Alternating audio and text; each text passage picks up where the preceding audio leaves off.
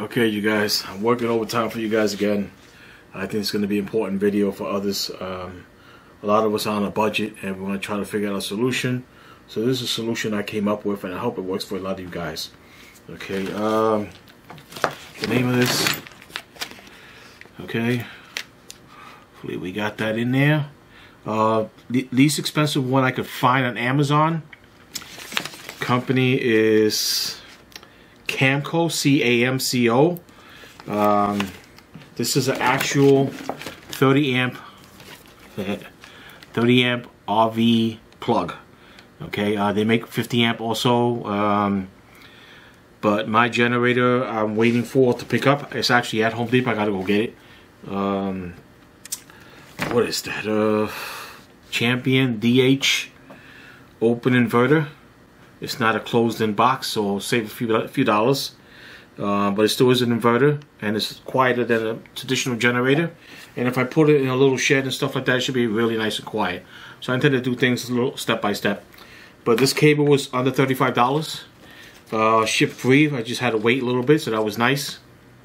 It's pretty thick. It says here 30 amps. One side was a female. I actually cut it off right there. Cut that off because I didn't need that. I cut a little short. If I was a little more intelligent, I should have made it a little bit longer in case I need to use it later on with something. But I still have enough here to make it work if I have to do something later on to make this for a different type of accessory. So there's still enough there, but I should have made this a little bit longer. Okay, 25 feet long. An interesting thing when I was watching a YouTube video yesterday, 50 feet the amperage drops because of the distance of the cable. Something I gotta understand a little bit better. Maybe you guys can help me with that. I gotta look up to understand a little bit better. I thought 25 to 50 feet isn't that long, but apparently it is. I believe this 30 amp cable might jump only down to 20 amps because of the double the distance. Something I have to look up. I have to ask one of the electricians that works over here. He knows. Him and his father both master electricians. I'm not an electrician. Cheap old fitting here for about $3. Didn't exactly fit. I had to get a little neoprene, kind of wrap it around here to get it to fit in there, and then shave it down. And that's how I got this fitting to be nice and tight in there. I wrapped a little electrical tape so nothing comes loose here, but that's how I got the fitting to be tight. Scissors to cut the neoprene. Big deal. Not necessary tool, but this to help cut the insulation on the actual cable itself. It's easy to cut the insulation off. When I cut the insulation off, there was a white powder inside, which was nice. Help it move around, be more flexible without something binding up. I haven't seen that in cable so less expensive than this. This is extremely well made, this cable. The handle here, stuff like that. Okay, really nice stuff. I'm kind of impressed for the money, what they're giving us. Got the Cooper electrician pliers, lineman pliers. They got a weird name for this. It's a lineman pliers. Klein, over 50, probably about 20 years old. This thing beat the crap out of it and it still works. Klein, not that I'm gonna need it, but just in case. This was just set and sit here, and a bunch of assorted wire nuts we're gonna work with. Okay, now I'm gonna pause the video, get some 12 gauge wiring for the outlets, and start connecting the wires. And then when I restart the video, you'll see some of the wiring done, but not fully connected. Then I'll rerun the video and start connecting everything. Face cover over here. Was not cheap. The outlets were about $18 a piece. I could have, if I was smarter, maybe I could have put 120, 115. If I need to use that 20, it was there. But this is gonna work in general because I don't know. I'll be running one upstairs, one downstairs, and having 20 amps. Knowing which one's pulling more load is fine. Okay, so this is fine for my setup. And I guess you can see the whole idea is you're running straight from your generator into your underneath your window or through your door. However you're running your power,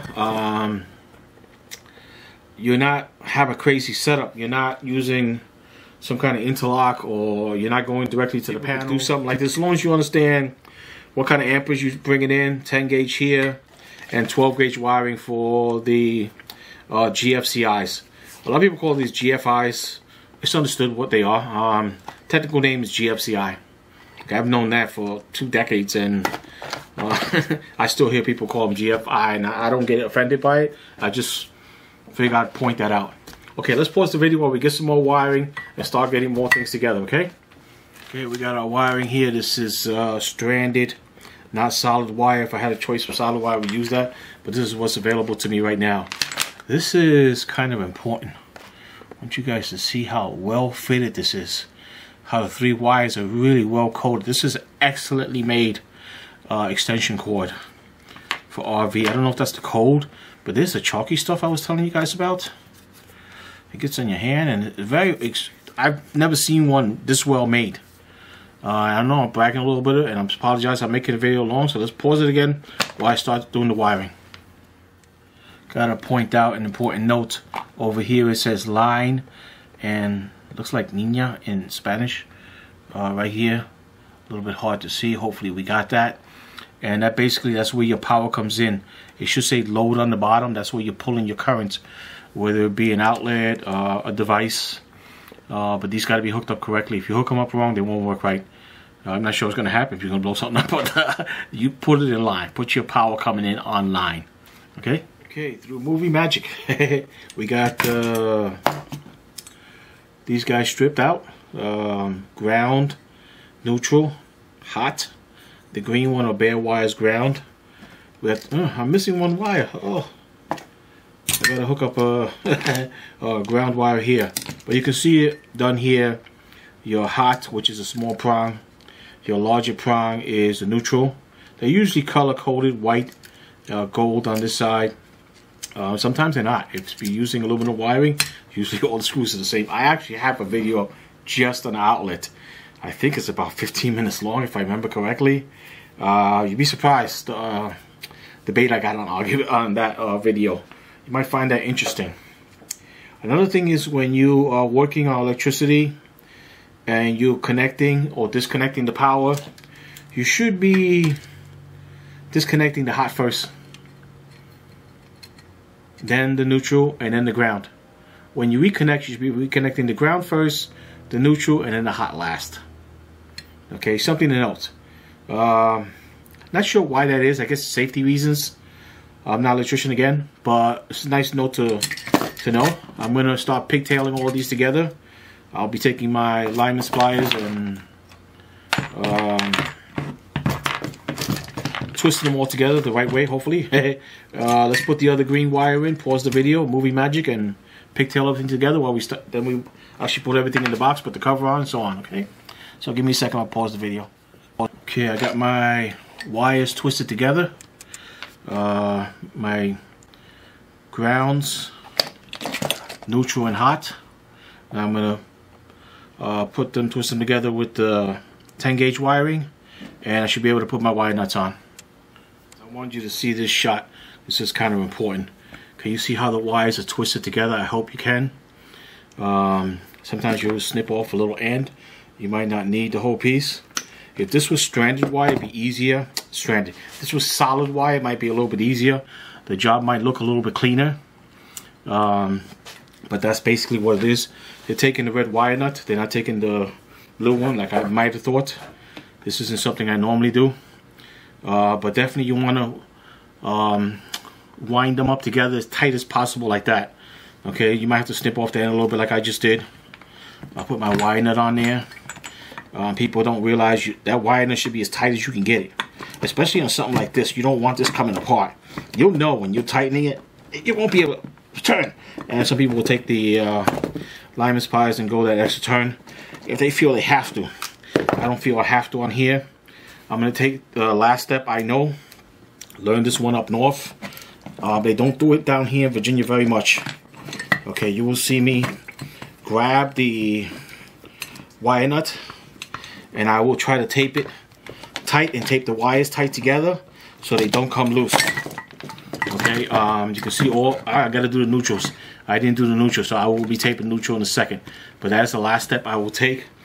Again, you don't see the step very much. I think I've seen this on high voltage machinery where they do something like that. Or they have different style connectors. They don't use even this style connector. They use something where you put the wire in, it won't come out again. Unless you have like a skinny screwdriver to move that blade so you can pull the wire out. That's not me. That's a little bit above my pay grade. But this would be the steps I would take. I would twist them together as tight as possible. I would put that wire nut on there as tight as possible. If I felt I needed a little more leverage, I'd take the channel lock and twist that wire nut again till it was tight. And then I would actually put that final step, put tape on there, making sure these are not coming apart. Okay, that's very important to me anyway. There's the one, there's two, and I'll be putting the box together. I'll show you everything when it's together. Everything's inside. Okay, you guys don't need to see me tape up the neutral. I already showed you the hot, pretty much how it's done. We're already here. I'll probably start with the wires together first. Head over to the cap and go right back down to the wires themselves. So I know I got a nice tight fit there. And that's basically it. Okay, that's basically it. There's all three right there. All done for you guys. Now we're going to put everything in the box. We pause the video. Okay, I got one outlet in. Of course I didn't hook up my neutral. Doy. But it kind of, I mean my ground, it could have actually came out. It was pretty tight in there. Some things you gotta check, boy. I don't have power to this, otherwise, there it goes. I could have swore I put it in there tight enough. Maybe I didn't. Alright. Make sure that sucker's tight. You're gonna have a little bit of trouble here because you got some thick wires. They're not like standard. Standard wires. I got two in two different ways. Let's try to put it the same way, more uniform. Instead of have one in two different directions. That'd be kind of funny. You can get away with that. I guess try to keep proper practices. Okay, let's put this in there.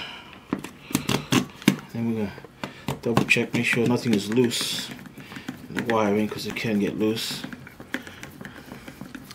You're putting down your screws. You can actually take your hand and push the outlet down in the wiring, so it makes putting them in place a little bit easier. Okay. Okay. Just wanted you guys to see that step, because this wiring is kind of thick, a little hard to work with. It ain't necessarily going to be the easiest thing to do. So we do that a lot of times with, even with 14 gauge wiring. The box can be tight, things can be tight. So you can actually just push down the outlet a little bit, just trying to rely on the screw. You don't bend the ends over here. Okay, these ends right here, you're not trying to bend them. That's pretty much what it looks like before we put the cover on. We got everything inside. Some people say, well, you could just put regular outlets and rely on the breakers on the generator. I agree. But why not be double safe? I mean, you're not going to, you know, you're not using interlink. You're not using a sub panel.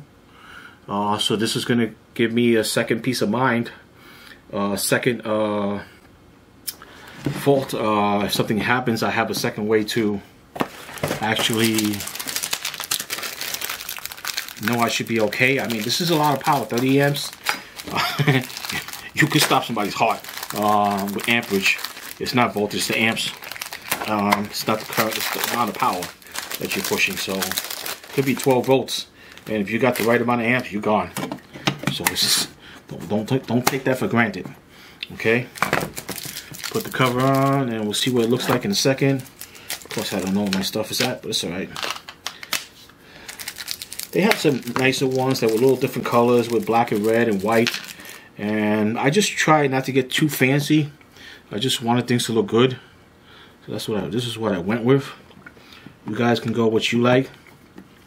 Now, honestly, I'm going to say there's some real pros out there that know what they're doing, and they're going to make suggestions that, Vic, you didn't do this right, you didn't do that right, you should do this better.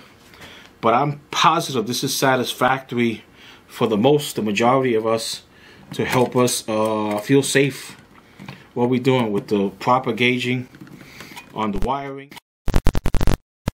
A little bit crooked. Okay, she's settling down now. Okay, so I don't just have the breakers outside on the generator. If they fail, I'm toast. Whatever I'm doing, my computer is toast. So these being indoor, I think it's a smart way to go. It's extra money. Some people don't have those means. I'm going to use every trick I know to try to make things safe, because I don't know much about generators. I've done a lot in my life, but I haven't worked with generators, inverters, whatever it is, stuff like that. I've done 3-phase switches, relays, live. You're not supposed to do that. Okay. I hope that's satisfactory for you guys before I end the video. When I have power, I can take my little GFCI outlet tester, put it in there, make sure everything is reading good. The only really concern for me is the ground. There's a ground on the generator, and these outlets, the tabs, are ground. So being they're in the box, I gotta find a way to ground this box, or I gotta ground the generator outside. I really want that ground to be better. That's my weak point here that I can see looking at it. Just relying on the generator, on the ground and the generator, not sure. If I was in a house and I could run a ground through the piping, that would be fine for me. If I could run it to a service panel, that would probably be better. So something to note on this setup. It's not the best, but it can get you out of a bind. It can get you to hook up your generator for not a lot of money. I got a bunch of little caps here I got to put on the outside. And again, my other flaw here is this fitting right here is not really the proper fitting for it. I made it work. Kind of gave you a generalized description. I'd probably get one of those metal fittings, even if I got to pay for 10 next time.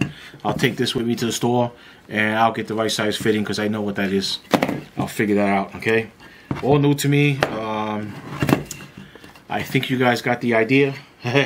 So now you're picking up the 30 amp RV head here, and you're going straight to outlet box, double gang box you're gonna have in your house, and now you gotta run extension cords. This is the prettiest way to go. We don't have a lot of power losses here. 3 times in the past year. The longest time was 37 hours. This generator would came in handy for 37 hours, trust me. Other times for hours at a time, 3 in the morning to 2 in the afternoon, 2:30 in the afternoon, about 12 hours. Another time shorter than that, maybe 8 hours, 6 hours, I don't remember. But this has been the past year. There's a lot going on with the weather. You know, a little safety for me, my wife, having lights on, other health concerns, whatever, being able to use my computer, all kinds of stuff, watch TV, keep the food cold. 30 amps is enough to run the refrigerator, lighting, TV, and computer. Can I run the heating system? Yeah. If I have a freezer, what am I going to do? Am I going to run the refrigerator in the daytime, run the freezer at night? That's an idea. Things for you guys to consider. Again, this video is not perfect. You guys got the idea. And I'm pretty sure this might save somebody's rear end, because it's going to save mine. I'll see you guys in the next one. Bye.